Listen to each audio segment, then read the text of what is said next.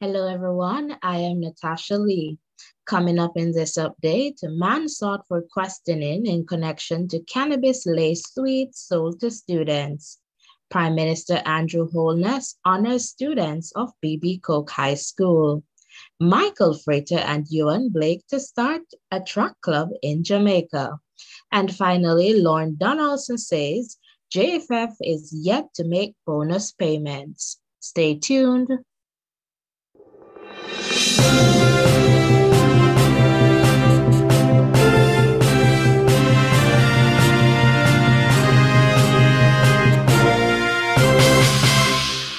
Let's go to our first story. The police believe Devon Holness of Mansfield Heights may be able to assist with their investigations. The police is asking Devon to contact the St. Anne's Bay Police.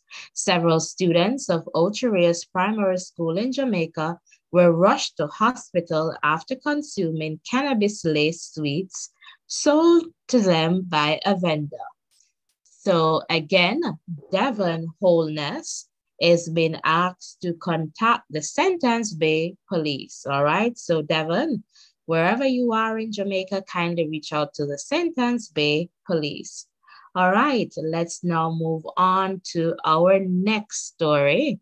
And in this one, Prime Minister Andrew Holness honors students of BB Coke High School. Prime Minister Andrew Holness honored the 5 male students of BB Coke High School who assisted Jaheem Coleman, the student beaten unconscious by another student after accidentally stepping on his shoes.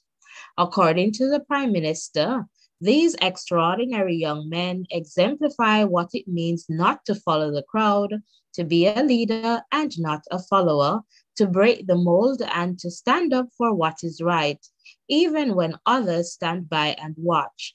Their names are Leon Barnes, Carrie Green, Dejon Gordon, Dejon Powell, and Gary Bartley.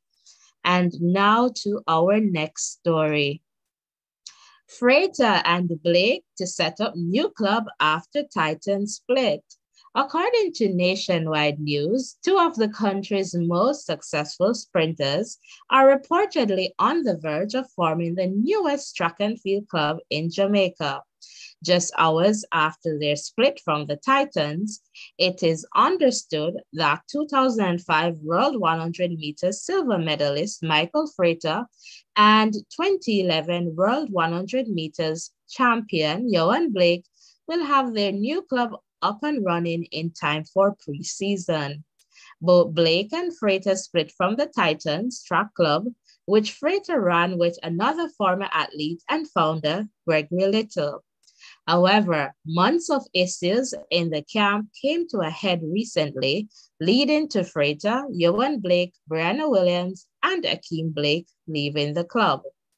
Among the athletes remaining at the club are Malik James King and Darian Scarrett from Antigua. All right, and we now move to our final story. According to the Jamaica Gleaner, Lorne Donaldson says JFF is yet to deliver bonus payments. Former Reggae Girls coach Lorne Donaldson says the Jamaica Football Federation, JFF, is yet to deliver bonus payments for FIFA's Women's World Cup, which was held in Australia and New Zealand over the summer. Donaldson insists that while he has never been overly concerned about his payment, he does want to ensure the girls get their due rewards. Months later, Donaldson is through the door. His contract, which ended on September 30th, was not renewed by the JFF. According to Donaldson, he was aware the funds were with the JFF, having been dispersed by FIFA.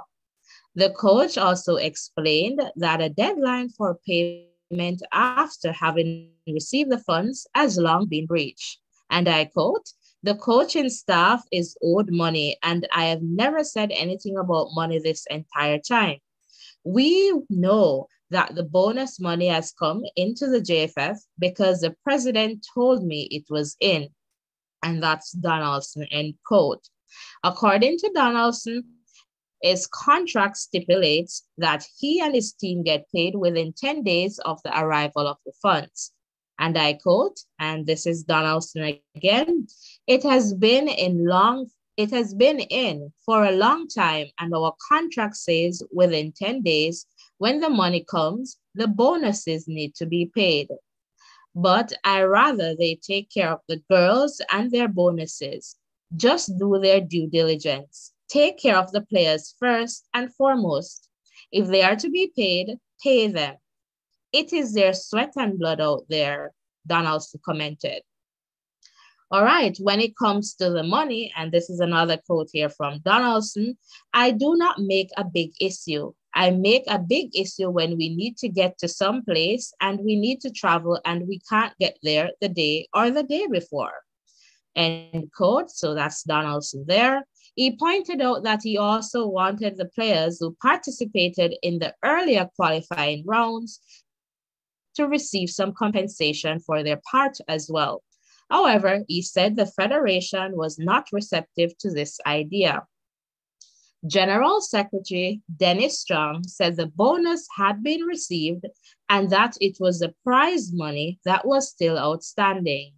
He also explained that the $300,000 withheld by FIFA is for expenses the world governing body incurred on behalf of the Jamaica national team.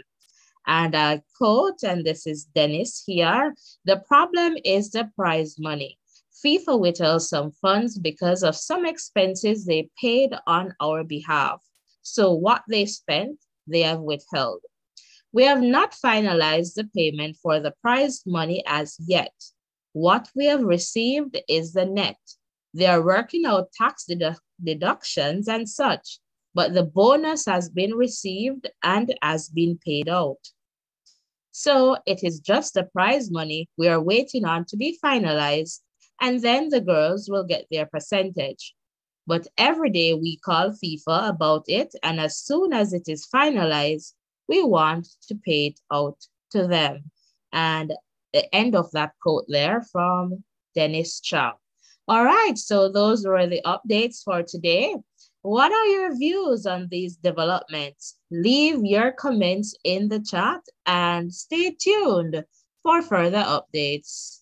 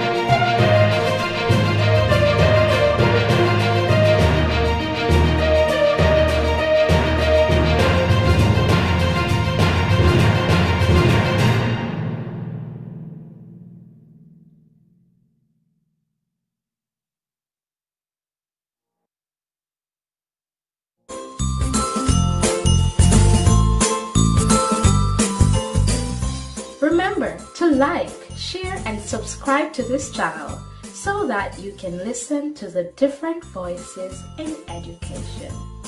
Stay tuned.